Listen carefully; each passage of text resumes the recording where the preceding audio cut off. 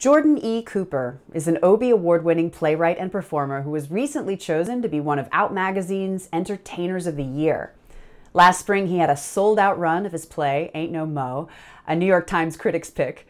He is currently filming The Ms. Pat Show, an R-rated old-school sitcom that he created for BET+, which will debut later this year.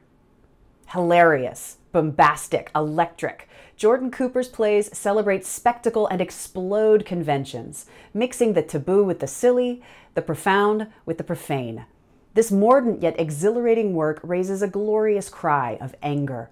Soulful and richly characterized, it is full of tender beauty and terror and joy. His plays dwell both in the real world and the beyond, a reality in which anguish and hope coexist in equal measure. Hi, I'm reading from my piece Ain't No Mo, this is from a character of Peaches, who's a fabulous drag queen flight attendant who is helping millions and millions of black folks get to their new destination of Africa. And this is a monologue that she's delivering to a very reluctant passenger. Easy. Didn't nobody say nothing about no easy? No, you ain't heard me say nothing about no easy. Easy don't know me and I don't know easy. Easy. Nigga, what you doing national is hell ain't making shit easy for nobody talking about some easy. Nigga, you know how many more of these motherfuckers I still gotta scan in after you? Do you know how hard these damn heels is raping and stabbing my damn feet? Do you know how much sweat this wig is keeping from gushing down the front of my damn face right now? Do you know how hard it was for me to wake up this morning when the sun started yelling out my name, Easy? From the moment they plucked me off my mama's peach tree, I was ripe, round, and full of juice. And if Easy knew me, I wouldn't be wasting away in a world full of folks who hate peaches. I got my ass whooped last night by a group of jealous niggas who was pissed that I look better than the bitches they fucked the night before. There wasn't even white folks that did that. They look like me. And every one of them is standing somewhere in this line waiting for me to scan their ticket to a better life.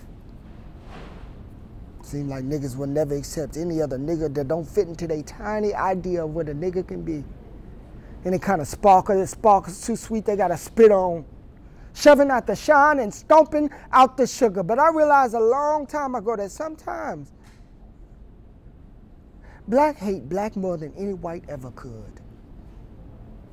And knowing that I'm going to a place where all I see is black,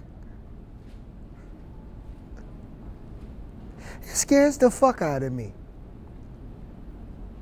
So yeah, the shit ain't easy, but I sashayed my sexy ass on the work so I can get this coin and make this flight. You hear me talking about some easy? Nigga, that color your skin decided to wear today, it ain't never to comfort in a word like that. Black folks ain't meant to know that kind of word. Knowing that kind of word just makes you weak as fuck and dull. That's why if I ever see Easy, I'm across the motherfucking street because that nigga is evil. That nigga ain't nothing but ignorance. Nigga ain't nothing but darkness and destruction, fire and death. Baby, you ain't gonna find Easy nowhere on that plane, so don't go looking for him. This here flight is meant to take us back to a place where we can start over. Build and own something that can never again be taken away. Us leaving this land ain't what's easy. And it ain't what's smooth. It's what builds. Now please, step forward.